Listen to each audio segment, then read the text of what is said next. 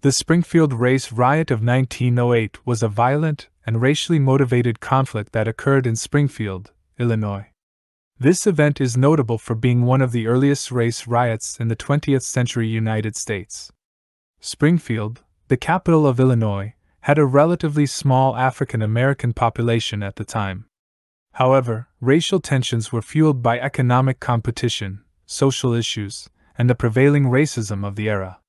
The riot was sparked by two separate incidents involving African American men and white women.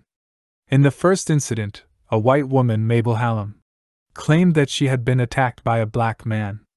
In the second incident, a white man, George Richardson, was murdered, and a black suspect, Joe James, was arrested.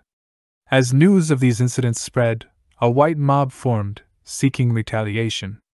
The mob targeted the African American community in Springfield, attacking black residents and businesses. The violence escalated, leading to widespread chaos and destruction. African American neighborhoods were particularly affected, with homes and businesses being looted and set on fire. The riot resulted in multiple injuries and deaths, and the African American community suffered extensive property damage. The Illinois National Guard was called in to restore order, and martial law was declared. The violence subsided with the intervention of the National Guard, but the impact of the riot lingered.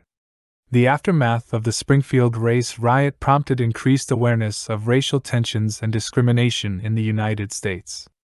The riot led to the formation of the National Association for the Advancement of Colored People, NAACP, in 1909, which aimed to address racial injustice and advocate for civil rights.